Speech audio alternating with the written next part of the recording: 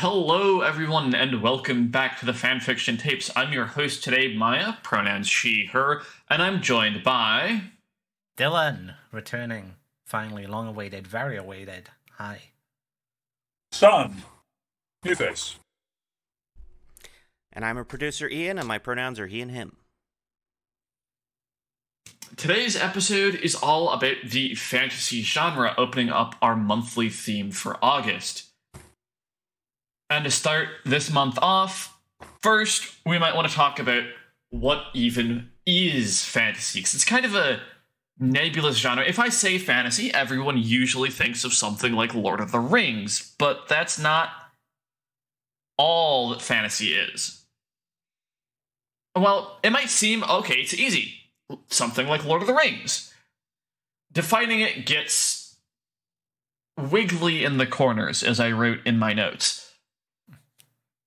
Encyclopedia Britannica defines fantasy as, and I quote, imaginative fiction dependent for effect on strangeness of setting, such as other worlds or times, and of characters, such as supernatural or natural beings.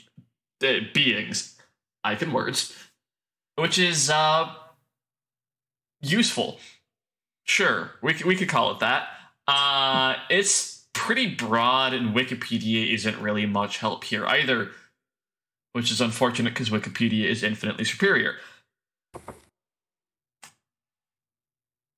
Fantasy definitions can be kind of contentious, considering that something that might not at first thought be fantasy, like Star Wars when you first think of it, depending on the definition, count as fantasy. Start us off, Sun. How would you define fantasy? I think I kind of agree with that. What you just said is that it's super hard to define. It's because like the neater thing is to say magic, and okay, so where does that put something like Star Wars? Where does that put something like the Greenbone Saga, things like that? And truth be told, I think the biggest thing is it might be helpful to kind of look at what it's not, and from that point of view, obviously you can have some genre overlaps. You compare it to something like science fiction. Like, you have something like Children of Time, which is far from future Earth, and there's no magic involved, but it's a very strange world.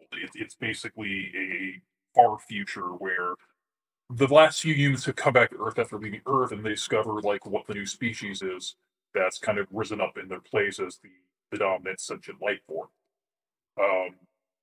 And so it kind of shows how inadequate the strangeness of setting is, because in this case, the strangeness of setting is people come back expecting super intelligent apes, and they instead have, like, jumping spiders that have evolved into a hive mind with human intelligence. That sounds like something you see in, like, different types of fantasy, but it absolutely isn't. And I think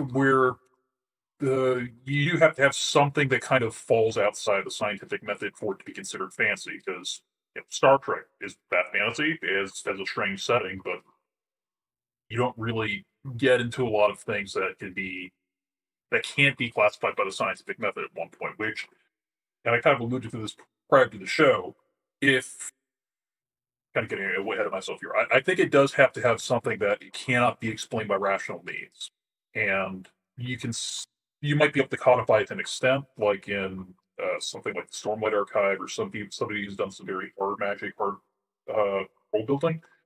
But ultimately, there needs to be something where you cannot square it by rational means or measurement. That was very philosophical. I tend to kind of go in loops when I think, unfortunately. No, it's all good. The thing that I really look for when I'm looking at, like, fantasy is sort of, because, like, what you don't really get a checklist of this is what makes it fantasy or not.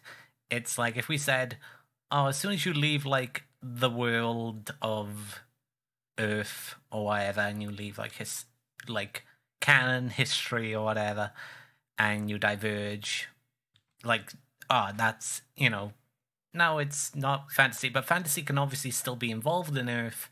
It's usually the introductions of, of the creatures, of the beings to Earth, if you are using Earth as a setting, like in obviously most what you would describe as fantasy settings that are like Harry Potter or urban fantasy stuff. Usually they take place in like Earth or like an area where there is a hidden dimension or hidden world within Earth, Like that's usually what you would find in that sort of way. And that's what I would classify it. I think anything when you relate back to Earth and introduce space, that's when you're like, oh, this is now sci-fi, though. I don't think you can have like, or it'd be very difficult to have like sort of a sci-fi in the Star Wars way, because you're always gonna, with like a universe like that, if you don't have Earth as the basis, then it's completely foreign and it's fantasy, right? I could kind of see that, but I mean, I'm kind of of two minds on that. On one hand, I do agree that having Earth as a grounding is kind of provides some basis for that, but on the other, it's like, if you can, like I said, I think I'm just keep coming back to the whole explaining things rationally thing. Like, to me, it's like a lot of people think fantasy needs some form of magic. Well, I guess that's kind of a good place to stop off. Do you think you can have a fantasy setting without any sort of active magic, whether it's hard magic or soft magic? I'd say so, yeah. I don't think it's necessary. Okay. Like, well, the only thing that comes to mind right now is the movie A Bug's Life, which I haven't seen in probably something like 10, 15 years. Less than 15. I'm not old enough for that. But it's inarguably a fantasy movie. It's got a bunch of talking animals as the main cast. Actually, talking insects as the main cast. That's true. And, I'm going to be wrong on bug etymology. Okay, it's the fanfiction tape, not the biology tapes. Oh, did you not have something to interject with there, Ian? Oh, yes, I did. You mentioned A Bug's Life. I'd like to bring up Redwall. Redwall, I would have brought up Redwall, but for the fact that I know literally nothing about Redwall, having been like the only person in my friend group to have not read it. So, the Redwall series has talking animals in a pastoral setting that resembles medieval England, and there are okay, there's a trope called maybe magic, maybe mundane, where there are things that happen in the setting that possibly are magic. But for the most part in Redwall, anything that appears to be magic or supernatural is pretty quickly revealed to be a con of some sort. There's just like a couple instances of like prophetic dreams, but there's no sorcery. I think that brings me to something that I think is a key aspect of fantasy, actually. The other world of the setting needs to have significant elements that resemble elements of our past.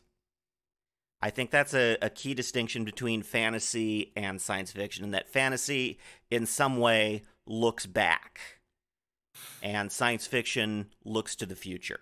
Well, when you say looks back, like, does that mean, like, oh, if we make this look like, for example, I would say a fantasy, a modern fantasy, if you think about it, where it's just like suburbia, but there are orcs, there are elves. Like, that's still a fantasy. It's not looking back, it's looking at what we are now, but just introducing these elements and then adding, like, lore and whatever. That's still a fantasy, in my opinion. Bright is a terrible movie. And the other thing about urban fantasies, admittedly, my experience in that consists of like the Dresden Files and a couple other things here and there, but at least in my limited experience, urban fantasy tends to be like, yes, this is in a contemporary setting, but like it's either gets into the all myths are true bit of it where there's ties back to some previous mythological story, Yeah. or it's like, hey, like we were actually like way more widespread than we used to be, but we kind of fade into the shadows at it because humans were persecuting us, or like there was some solar eclipse event and magic left the world, and now it's back, like kind of like in Shadowrun. So I think there's even if it's not the setting isn't looking back, it still is directly as say like a your traditional like sword sorcery medieval or like Gaslight might be. There's still like it's taking some cues from it in some way. Yeah, exactly. Even in urban fantasy settings, the fantastical elements are drawn either directly or indirectly from folklore. And usually in the cases where it's indirectly, it's because they're drawing from other fantasy sources that were themselves drawing from folklore or history. Oh yeah. That is interesting. Although perhaps we should talk a little bit less about sci-fi, given that that is going to be our theme for September. Well, there is a reason that we put these two next to each other. Yes, that is true. We've talked a little bit about what is and isn't fantasy, and we've mentioned offhand something called urban fantasy, which is a subgenre of fantasy and a particular favorite of mine. And to kind of give our readers who are unfamiliar with the genre a bit of a brief introduction to that, if you've read the Dresden Files, Percy Jackson, American Gods, or the Artemis Fowl books, those are all urban fantasy novels. I think technically Harry Potter is urban fantasy, but Harry Potter is cringe. And even setting aside all the baggage it has, I'd say the focus is so much on the part of it that's in the magical world. It's contemporary, but I don't think it really qualifies as urban, except for like a couple bits here and there. Yeah. Yeah, a lot of that story could have been like based in like the 1500s. Oh yeah. And you edit some things here and there, and you can like it doesn't need to be like Yeah. how often does like modern technology or like modernity in general come into it outside of like the first chapter of any Harry Potter book? The flying car is a plot point at one point. Sure, That's but you can true. just edit to a flying carriage. Yes, and also I think that's really the only modern tech that plays like a major plot point. As long as you're in a period with trains, you could do it. Like, it doesn't need to be contemporary to modern times of when it was written, like the 90s or whatever. Like, as long as there's a train system, that story can be written pretty much. You could even say the wizards invented trains if you wanted to, and had trains before the rest of, the human world. Given human ingenuity, and also just kind of the fact that you can there's a lot of ways to boil water with magic. I am certain they could make that work. This would, of course, require the setting to be handled by a writer who is much more imaginative than Rowling, because, oh boy, there's so much inconsistency and uncreativity. Yeah, that kind of happens when magic is applied. That kind of happens when you, If you're designing a world in which you're essentially designing a new form of combustion engine based off of magic, I would. It's not a combustion engine, but a new form of a steam engine that functions on magic. I would recommend consulting an engineer. But anyways, I mean, weird point, but okay. Speaking of consulting engineers, then, at the risk of like trending too much into sci-fi again, is steampunk fantasy. Ooh, I would generally call it fantasy. Yeah, I mean, it depends on if you think like what cyberpunk is, because obviously, do you consider that like sci-fi? Shadowrun is weird. Cyberpunk is a subgenre of sci-fi, I would say. It is, yes. I would say, and yeah. I don't want to get too much into to punk genre discourse here, because we do have an episode planned for that next month. Okay, so sorry I guys, know, we can't talk about anything because we may talk about it in the fiction. on the subject, but in the interest Surface of level, please. Yeah.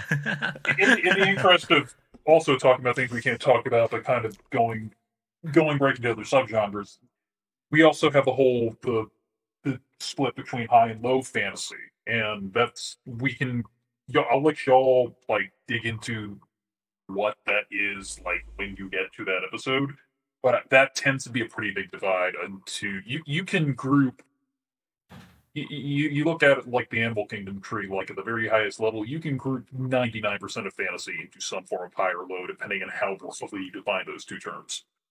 But they still count as subgenres. So, well, there's so many fantasy, and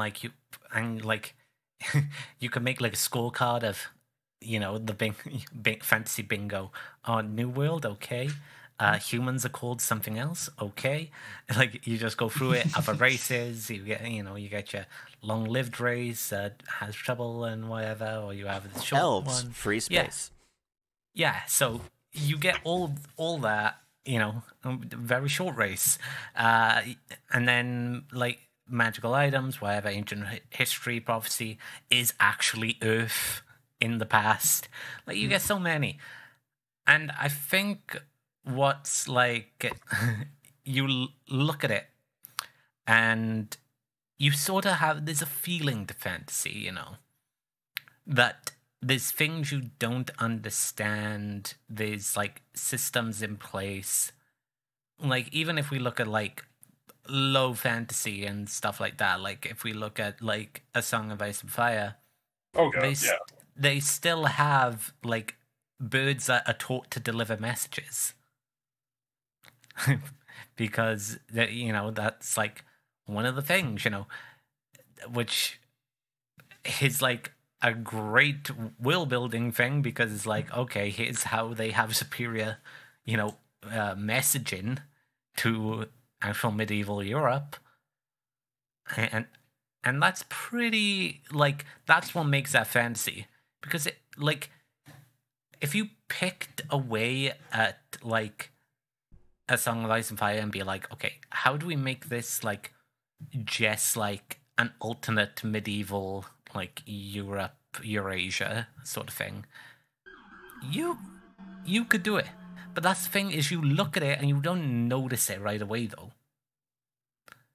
And I think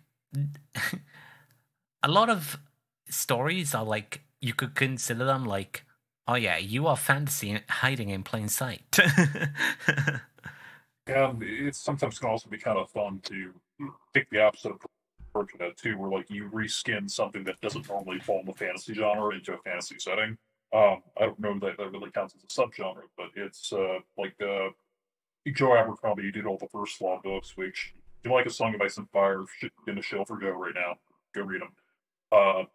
Basically, he's got 9 like full-length books set in that universe. There's 2 trilogies, but in between the 2 trilogies are a series of standalone books. And basically, his publisher was like, "Hey, like, we need more books. Can you do something for us?" He's like, yeah, I got these ideas in my D folder. I'll knock them out." And they're basically all like non-fantasy books, kind of transposed the fantasy genre. So you've got one that's a revenge thriller, one that's basically a war epic, kind of like Seven Samurai, and then you've got one that's basically just a western with swords. And so it's, I don't really know that counts as a subgenre, but when you kind of reskin something that would be considered fantasy, I think you kind of get into that realm. So, how do you guys feel about sort of sci-fi fantasy, though? Like when we talk about like mixing these two together, like something that is primarily fantasy but has, the undertones of a sci-fi thing there, or the opposite way round when you are talking about something like Star Wars, which is like it's based in space and galaxy and ships and whatever. But at the end of the day, it's about a bunch of wizards wielding swords of light and going on like they basing a religion on this unseen entity that they just have to kind of interpret. I love kind of mixing and matching genre stuff, taking stuff that doesn't really properly belong in fantasy and mixing it around. That's why I love urban fantasy, and in particular Dresden Files, because it's basically a series of detective novels, at least at first. It changes a little bit further on, but it starts off as detective novels that are in an urban fantasy setting, which we never defined, actually. Whoops. I mean, you can't. That's the thing. Well, to be fair, we were trying to have a light touch to talk about the other subgenres, but yes. Yeah, it's. I think urban fantasy is actually easier to define than regular fantasy. I think it's quite easy to define, but that might just be because I'm delusional. No, you're right. It's like you transpose like ordinary elements with magical or fantastical ones in like I said, there is a fine line between contemporary and urban, but it's contemporary fantasy where the focus is on the normal world and real locations, as opposed to Harry Potter, where it's like it can be written any time. It just happens now-ish. The world of operation. There we go. That's the phrase I'm looking for. Is our world, ostensibly, or something fairly similar to it in looks. Oh, yeah.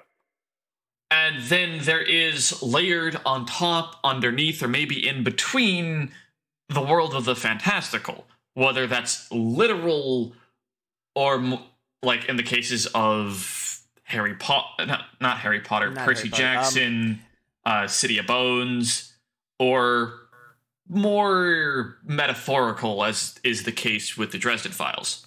We've gotten this far into a show or like an episode about fantasy, and we haven't mentioned like one of the biggest franchises that literally has the word in its title.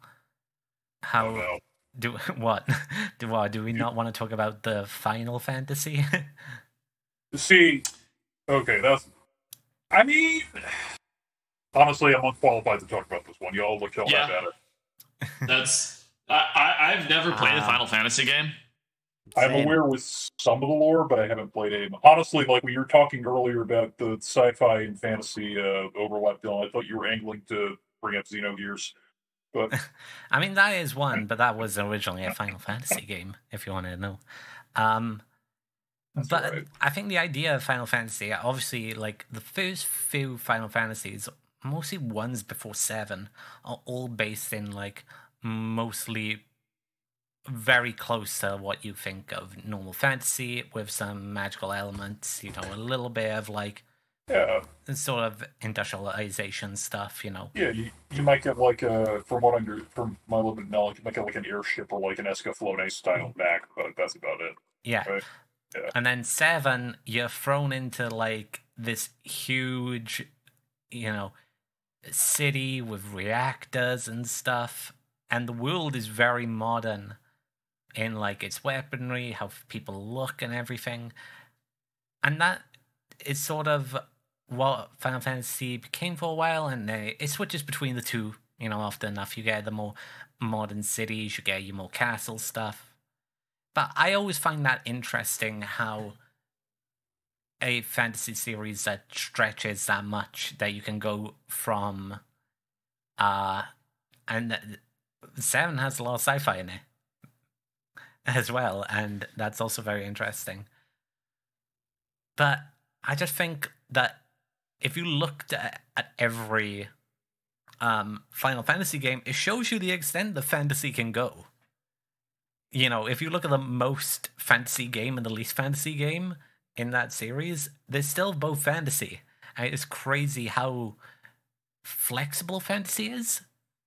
Whereas I think, when you look at other genres, like if you look at like something like sci-fi, something like horror, you're dealing with something that's a bit more unflexible, kind of. For the most part, yeah. I feel like fantasy is something very flexible and you can apply to so much.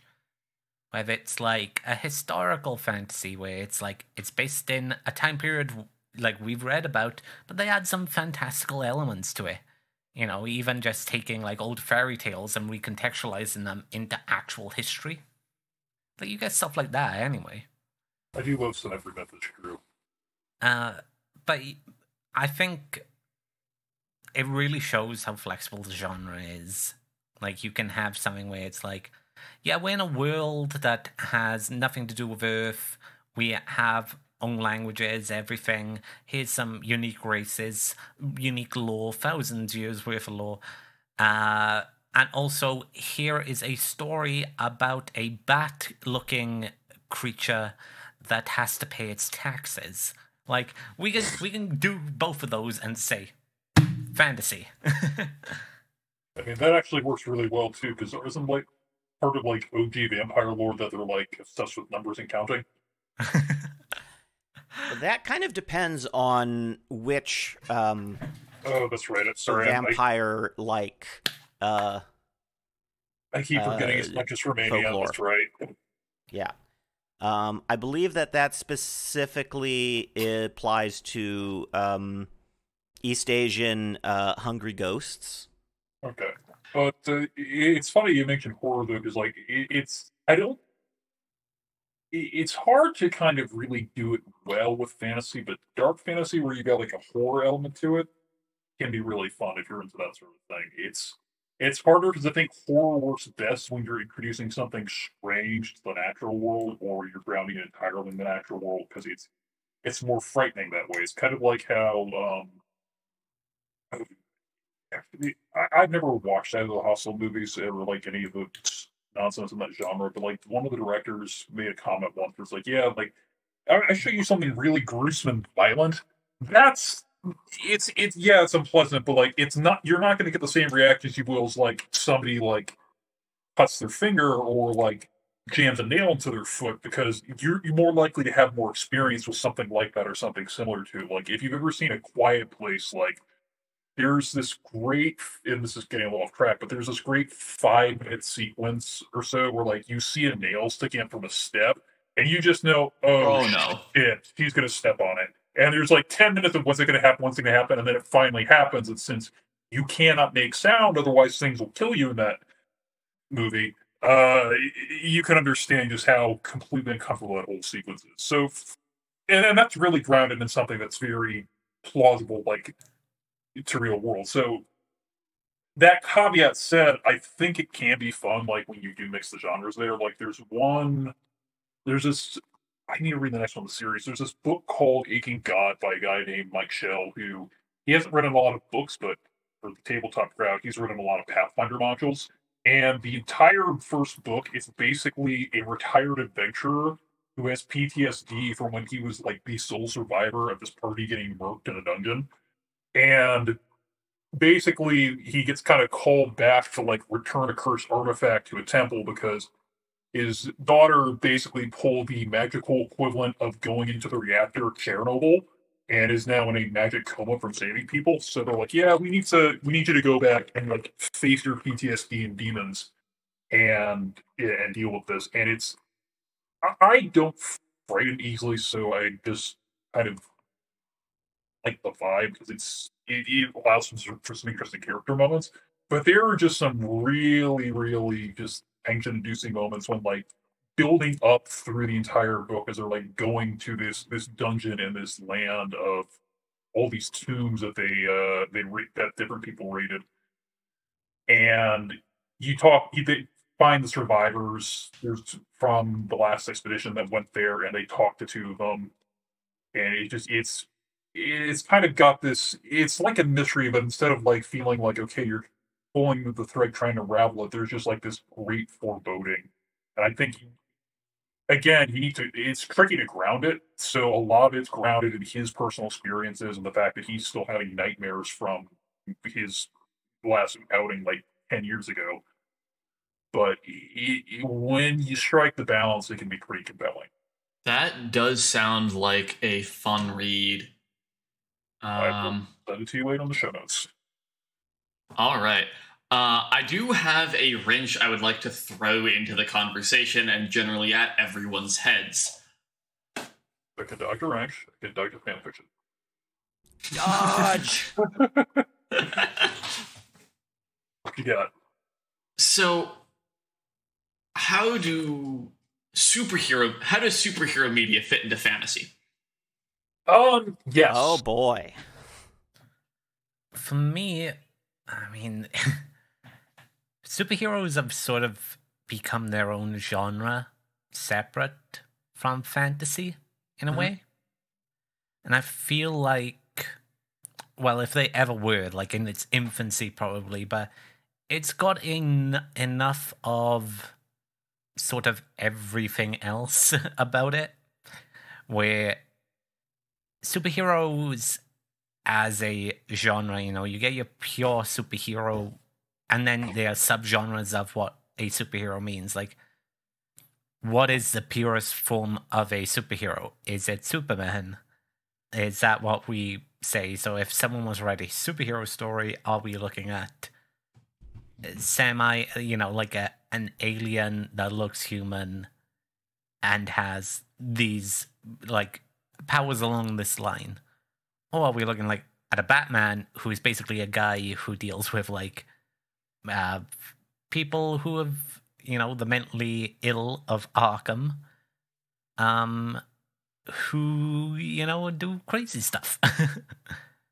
I think it really depends on a case-by-case basis, because, like, you look at something like Invincible, I wouldn't call that fantasy, because it's all, well, and I might be misremembering it, so actually, yeah, come to think of it, I think this explanation falls through, because I was going to say it's all aliens or like mutations, like the classic shit you see from like Bit by Radioactive Spider from like the Golden Age.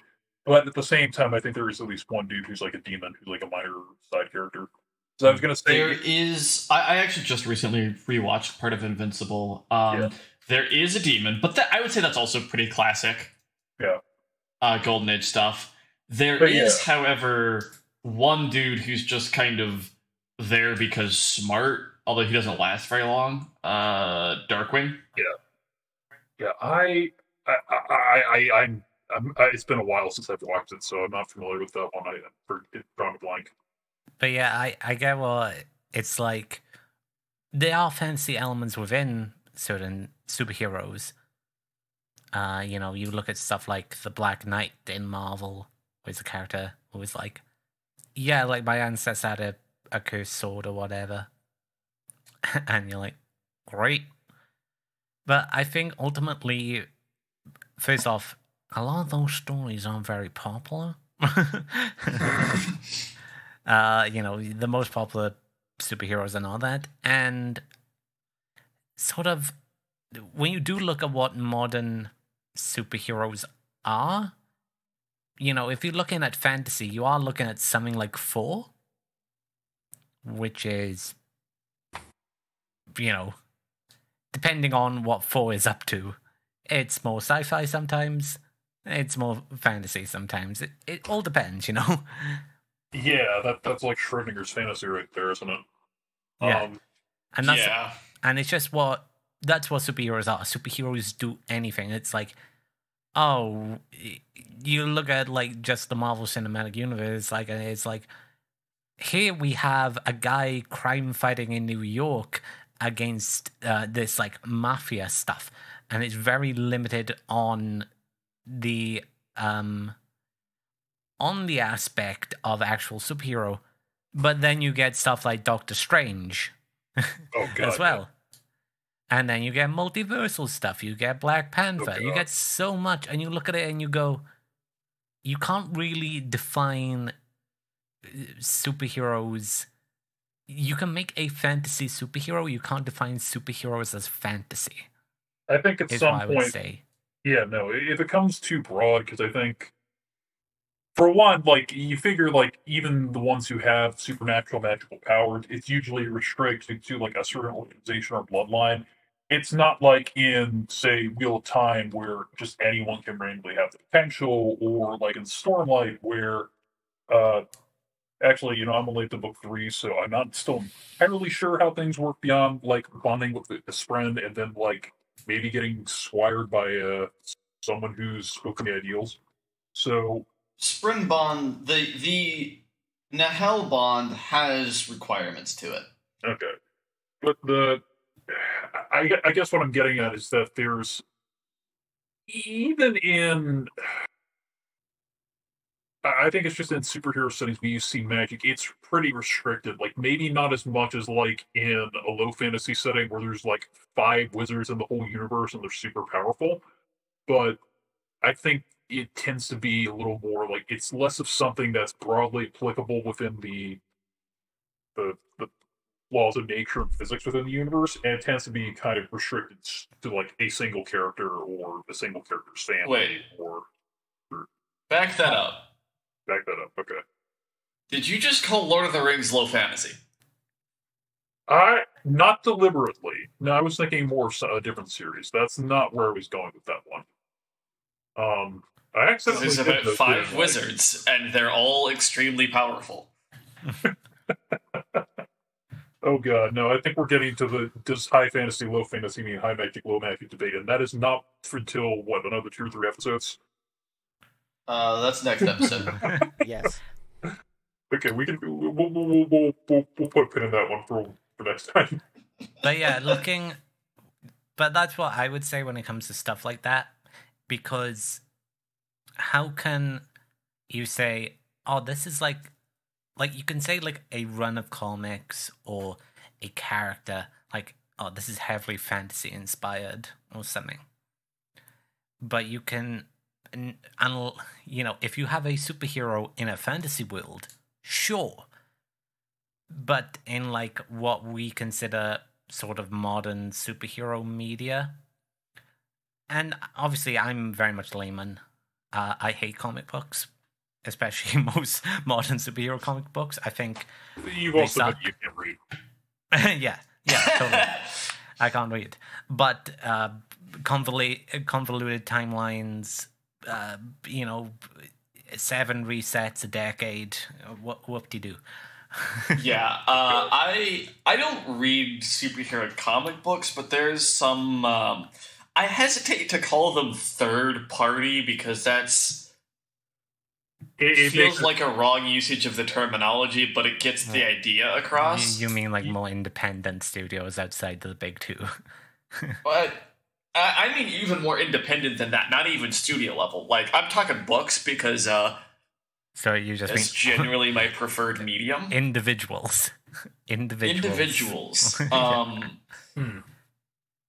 That's where I get most of my superhero fix. Largely because that is where I get the queer stuff. And gimme.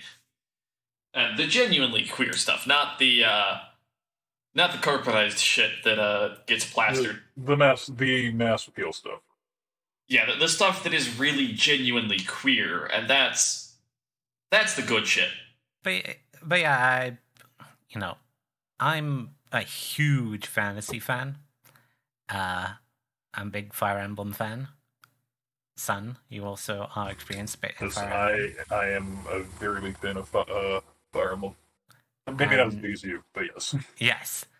Me owning every Western Fire Emblem released. But there's also, you get into like series tropes, where like Fire Emblem doesn't really have elves and never has in any sort of thing. Well, it can't be fantasy then. Right. But it's like, oh, the final boss is a dragon. The semi-final boss is this dark wizard who has been manipulating the third biggest final boss, who is like this king who has been manipulated by the shadowy dark mage. Problem dragon. Yeah, and that's when we go into archetypes like that, and that's something I love about Fire Emblem, is the archetypes. Because in a gameplay sense and a story sense, you get the guy who occupies the same role, So there's a character called Jagan. Jagan is the older knight who starts out with better stats than the rest of your, starting units. He's usually a paladin on a horse, and he has high weapon level ranks and good stats, but he grows very slowly and has less to grow over the game, as opposed to your Cain and Abel, who are your Christmas calves, as in you always have a red and a green one. Yep. And they grow a lot quicker, and obviously aren't as good as your Jagan at the start, but will surpass him eventually. And when you get into like tropes like that, and I'm sure if you look at an author's writing or certain subgenres or certain series, you can also find stuff like that where you go, huh, yeah, that makes sense. Like George R. R. Martin, everyone has an unrequited love. That's that dude's kink, by the way. He loves an unrequited love. Jesus Christ. Okay, so this is the choosing violence moment I alluded to earlier pre-show, but since Dylan brought it up, Ian and Maya, what do you think Sanderson's so-called writer kink is then? I don't feel like I'm qualified enough to say on that, because I'm trying to think, and I don't know that... I'm sure it's there, it's just like he's probably hidden it so well I can't really pick up on what it is. Aside from, having a super detailed magic system. That is a hard question to answer. Yeah. File that away for future podcasts. Oh, boy. Like, is there a Putting us on the recurring... spot like this. Is there a recurring element that appears often enough in separate stories that you're like, huh, this again? Okay. Because that's, obligatory Sando show, I guess, while we're here. Is, I think something he does pretty well is that he tends to... Voyeurism. Because Floyd is in the background of every story watching things happen. No mating. Well done.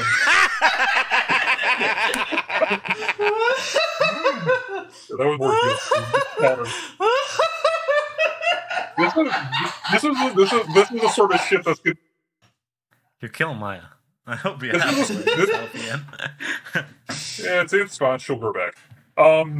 This is the sort of shit that we get banned from Creme Hosting. I forget what it was, and this is getting into the weeds again. I forget what it was, but a while back, someone asked something about, I think it was about, if you could, if burning tin would have, an effect on, intimate interactions. And I forget, was that or something else, but, Sanderson showed up in the Reddit thread, and he's just like, you people. I don't remember, it was He's still either... done a couple times, I think. It was either the burning tin, or it was the Shardildo. Honestly, it was probably the Shardildo. It was probably that one, because I could see him, gritting his teeth and answering the tin thing, I would. He did answer the tin one, and yes, it would. Yes. I mean, that makes sense. Right. Yeah, extinction. We're not gonna go. Oh, God. My parents are going to listen to this episode. Lucky them. Ian, you worked it up for you. So in the Mistborn series, the Allomantic ability to burn tin... Mistborn. It enhances all your senses, and touch is a sense. So, extrapolate from there.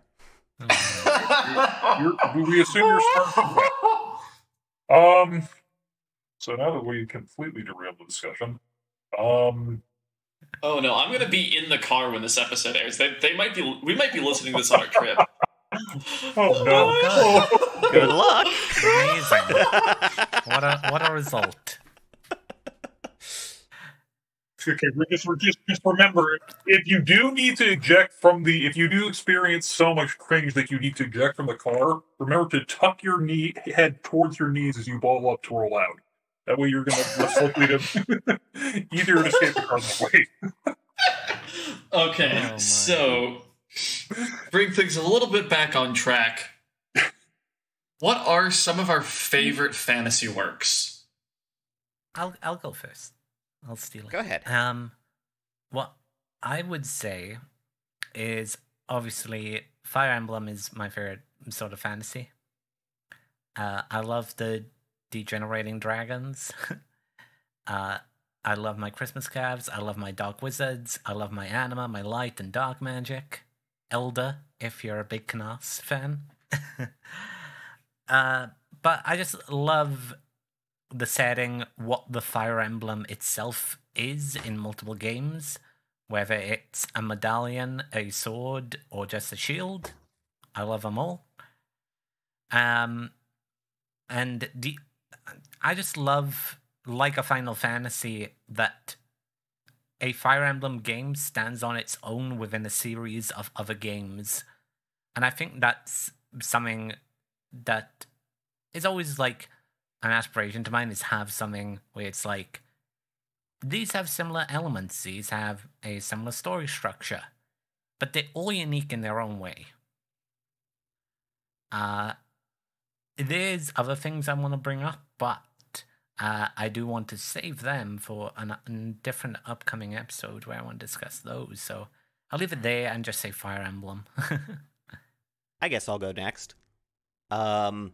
Lord of the Rings, of course. Of course. I think The Hobbit might be one of the first, like, adult-level books I've ever read. And I do think that the Lord of the Rings movies by Peter Jackson are better than the original trilogy, although little sad that Tom Bombadil got left out, but I can see why. I'm also, I would say, conditionally a fan of Star Wars, and I'm counting that as a fantasy setting. Don't at me. I mean, you're not wrong. You can find his Twitter in the following pages of the Fanfiction Tapes Twitter. Absolutely at him. Why are you booing him? He's right. I mean, it is more science fiction, but he is right. Yeah, I'm mostly just encouraging shenanigans. What? Just a word of warning, anyone who comes at me with a wrong opinion is getting sent to the Willows. Ominous. Joke's on you. I don't know any coffee shops in North Carolina. I'm the wrong side of the Atlantic for that joke. Did you have any others you want to add, or you want me to go next? Dresden Files. Oh, God, yes. I'll let you go, but that's one of mine. I think that's shared by everybody here but Dylan. Because Dylan can. Dylan, read Dresden Files. Or listen to them. James Marsters is delightful. You won't have to read. I feel bullied. They're good. Very good. You'll understand my D&D characters more if you read them. Yeah, but I listen to plenty of good stuff too, and you guys are like...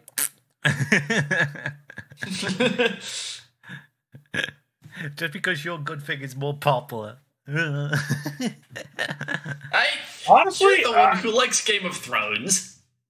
Also, okay, A, yes, and B, if you mean Critical Role, I think it might actually be more popular than Dresden Files. Not that I have anything against Critical Role, but that does hurt me a little. I mean, I don't think there's much might to it. I'm pretty certain it is. It's quite popular. Yeah. I'm just like, come on. I've been banging on about Xenoblade for about half a decade now. Still no one's biting? I got one person to bite. To be fair, like, I feel like past a certain age, saying, hey, get invested in this JRPG that's like 60 plus hours is a big ask. Even if it is genuinely good. Like, hey, I'm not asking them that. I'm asking them to get invested in 5 JRPGs. With about like 400 hours. I don't like my games to have story at all. That seems like a you issue. So, Spectres and Dwarf Fortress, got it. Dwarf Fortress, exactly. Dwarf Fortress is probably the game I've put the most hours into. Literally. Son, do you have any favorite fantasy works you'd like to share? And a couple for medium. It's funny because I have this. I can think of so many things I like, but it's hard for me to like pick like anything beyond the top 10. In terms of fantasy, though, I mean, we've touched on Dresden Files. So I won't go too much about that, but I think it's a nice blend of Butcher, admittedly, I think he even said in an interview once he basically just went to like I think like the occult like woo section of his local Barnes and Nobles and like binged a lot of that before he wrote the first 3 books. And I think he not to continue uh, not to retread old ground the whole J.K. Rowling thing. I think he does a better job of playing with pre-existing folklore and lore than she did. And especially because like he does a lot of really fun stuff intersecting with our world, which is important in urban fantasy. It's not. It's one of those things he doesn't necessarily do often, but like when he does, it's pretty funny. Like case in point, how like the he meets this goat.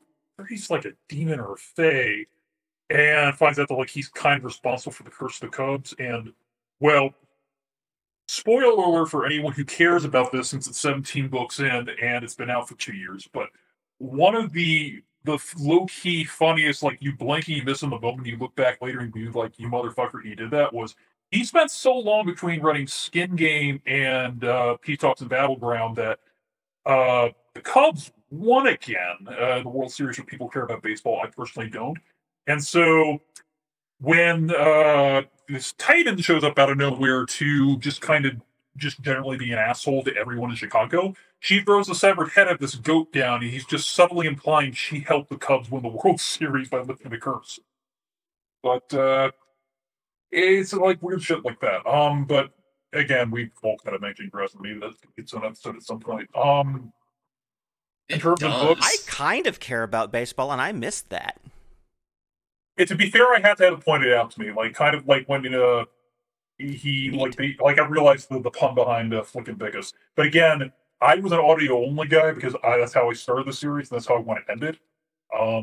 So that's an easy one to miss if you're not reading it on the page. Another book, it's not really technically there's a sequel, but it's not.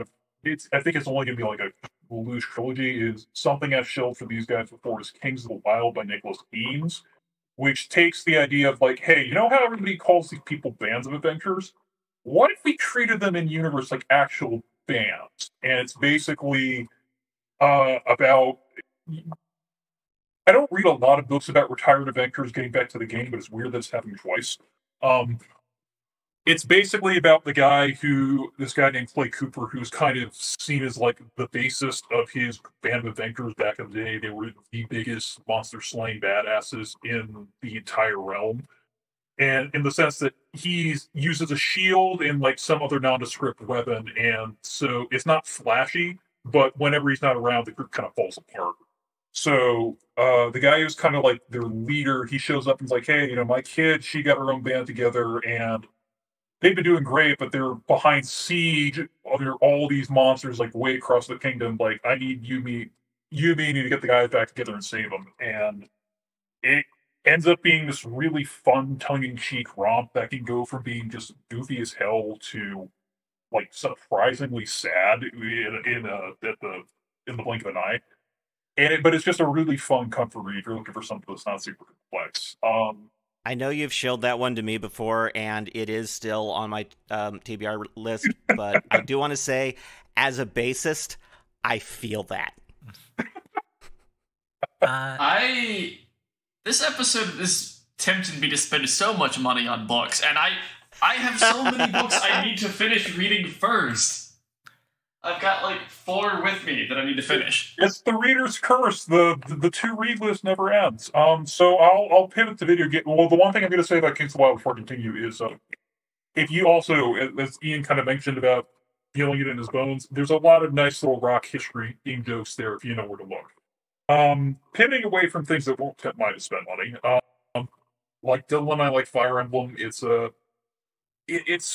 I tend to like the story more. He's kind of tucked in how it's very archetypical. I tend to like the support conversations more because the conversations between the characters are not the main attraction, but I think the writing tends to be better there. And it's kind of interesting to see these people just get a peek into their lives in this world they're living in, whether it's Plegia or Ulysses or whatever setting it is within the series. I do fortunately think that the user interface for them is atrocious until, pardon my language, until Awakening, but that's a separate issue. And also for the D&D crowd, marshals end up usually being the better character. Sorry. And also, that's partially me speaking to nostalgia because I was introduced to Fire Emblem 7, aka the first one in the West, at an impressionable age via Lynn. And again, speaking of nostalgia, I've actually got some friends of these like in my place. Another old classic RPG for that generation of Game Boy was Golden Sun. It's primarily like a four Greek elements magic system, which people will kind of criticize as being overdone, and well, they're not wrong, but I like that stuff, Sune. And it's basically about magic is sealed away in this world. It's people can still use it, but it's not as much as not as prevalent as it was during the Golden Age. And one day, people come to this temple and steal the stars, which are basically these artifacts that kind of like are keys to these four lighthouses throughout the world, which would unlock the corresponding element. And that just tends to start causing problems from there. Then they kind of set out to fix it after a little time skip. And as partway through the game, you start to realize, okay, actually, no, sorry, I'm getting my timeline mixed up here. It's been like way too long since I played this. In the second game, it kind of follows somebody who was an antagonist in the first game and a few other people. And it starts to kind of raise the question, okay, is stopping people from lighting the lighthouses actually going to fix things, or do they actually need to light them to stop an even worse apocalypse from happening? And it's a fun little run through that sort of interior sort of standard JRPG setting. But one of the things that kind of sets it apart gameplay wise is you can use a lot of the spells outside of combat, and that ends up being very important for all the puzzles in the game. So if that's your jam and you like top-down pseudo 3D puzzle turn-based RPGs, I would recommend that one. And I love how we went through this entire series without mentioning possibly the biggest fantasy video game. Which one? The Legend of Zelda. Yeah, Zelda's good too. It's not one of my. It's not. As I've gotten older, it's still not one of like my core memory series. But I've enjoyed several Zelda games. But I don't get like super deep in the lore like some people. I'm a bad Zelda fan. I haven't even played Breath of the Wild beyond like a couple hours at my friend's place. So We also didn't mention Elder Scrolls. oh god, no! Elder Scrolls is I've seen Skyrim. I know I would like it. It probably would not. The problem is you would like it. Yeah, exactly. There we go. Yeah, I need to pay rent. Yeah, I've played a bit of Skyrim, but I came into Skyrim about 10 years too late. And so it was like, there's more entertaining stuff for me to do. Yeah. Like, in terms of fantasy video games, I think really the only one that I can recall really particularly enjoying is probably like Hollow Knight. I don't play a lot of fantasy video games, but my video games trend a lot more towards sci-fi and modern. So what other fantasy series have been kind of central to central to your experience? Well, we talked about several of them. Dresden Files, Lord of the Rings. That's kind of why I wanted to go last. I was hoping that Ian would mention the Cosmere, and then I could get to gush about Dresden Files, but I was surprised that he went for Dresden Files. But Cosmere obviously it's the Cosmere. Yes. Which, for the uninitiated, if you've somehow not figured that out through this podcast, you must have missed a few, but it's Brandon Sanderson's shared universe that links the vast majority of the series together in a way that is surprisingly forgetting of having not read all the series. Mostly. I think that's been changing with a few recent ones. You can still get a good experience out of it with I think pretty much all of them, but Rhythm of War. No, not Rhythm of War. The Lost Metal. The Last Metal. whatever the title of the Lost newest Metal. Thank you, Lost Metal. I had it right at first. That's really the only one where there's any amount of punishment for not having read the others. All of the other books, and there's like 15 previous books in the series. All of the other books, if you haven't read the other books, it's fine. That's really the first one where it kind of matters if you haven't read it. Which is why I'm sad, because I bought that like a week or two after it came out because I had a gift card, and like it is still like sitting on my shelf because I haven't read Rhythm of War yet. But I got like a book and a half left if you're counting Dawn Shard, so. Dawn Shard's pretty short. But also other notable mentions, Percy Jackson and the Olympians. That series was large influence on me as a kid. And that was really the first urban fantasy series that I read, and I loved it. Couldn't get enough of it. And Artemis Fowl as well, another urban fantasy series that I read as a kid. Both of those are pretty well and hold up surprisingly, for me as an adult compared to how they read when I was a kid. But I think those would. I don't know if is Ranger's Apprentice, for those of you familiar with it, is that even fantasy? It kind of is, I guess. Kind of. It's not.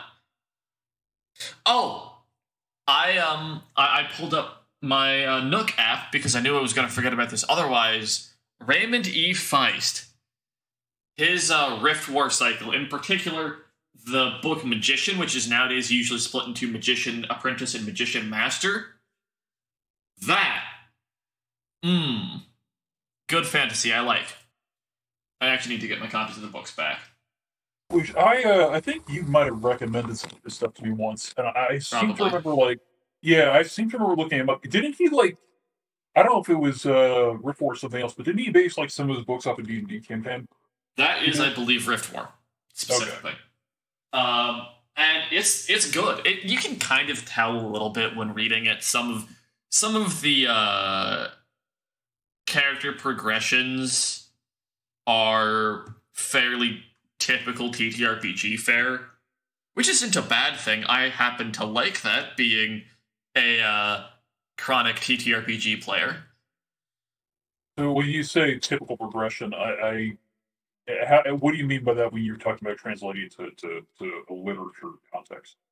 Oh gosh, it's hard to even put it into words outside of that. There's one particular character I'm thinking of where you look at his character arc and you're like, yeah, that's a D&D character.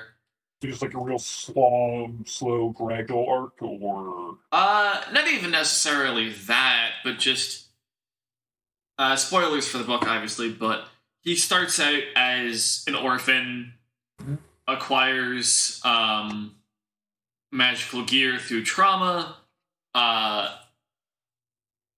becomes kind of spooky paladin, and gets the girl.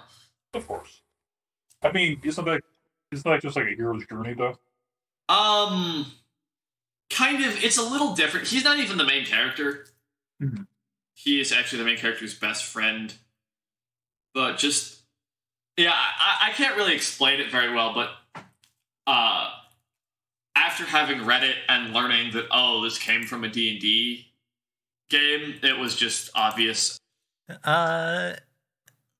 So why don't we wrap up here, Maya? Yeah. Ian, do we have anything in the mailbag? We don't have any new mail this week. Big thank you to everybody who has gotten in touch with us.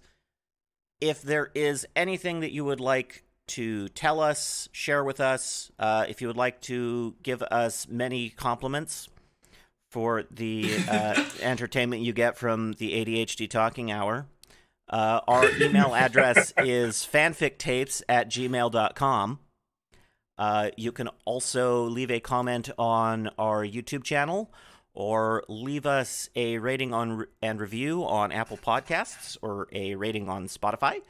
We do enjoy the dopamine we get from seeing those 5 stars. You can also reach out to us on Twitter. Maya runs our Twitter account. That is at fanfiction tapes with a capital F, capital T in the usual places you would expect capital letters. We tweet about episodes on there, and usually I talk a little bit about something a little bit about the process of what we did recording it. Usually just like, this one was really fun to do, we did this. And I'll sometimes use hashtags. If you send us something on there that you'd like us to include on the show, we'll absolutely see what we can do to include that. I check that fairly frequently. That'll probably be discussed for the soonest possible episode. And we will continue to use Twitter as long as the hell site remains usable. The hell site derogatory. Yes. Here, not hell site affectionate. That would be Tumblr. Ooh, maybe one of us should make a fanfiction tape side blog. Anyways. All right. Well, before we get going, Son, do you have anything you'd like to promote of yours before we go? Not at the moment. I do write. I'm honestly just kind of getting back into the groove of it after kind of a download spell for a while. I guess promote my crack theory by Sergeant Metric, Lancer's Fantasy. I'm going to argue about this with Steam later. I hope you know that. I'm going to argue with you about this later. Before we go on for another 5 minutes, I am and have been Maya, and I was joined today by... Always joined by Dylan. Bye, son. And I am Ian. Until next time, bye.